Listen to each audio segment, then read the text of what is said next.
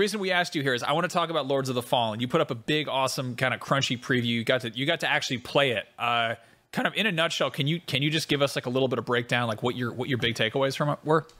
Yeah, so Lords of the Fallen, for those that don't know, this is a game that came out, God, I think like in 2014 or 2013, and it was one of the very first Souls-likes that wasn't developed by From Software. Right. And so, you know, it was kind of it was okay. It wasn't like amazing.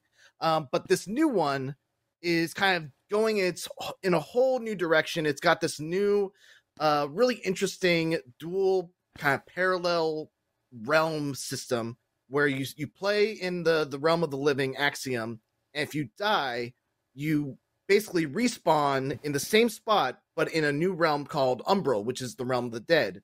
And in Umbral, there's like it's like basically the upside down from Stranger Things.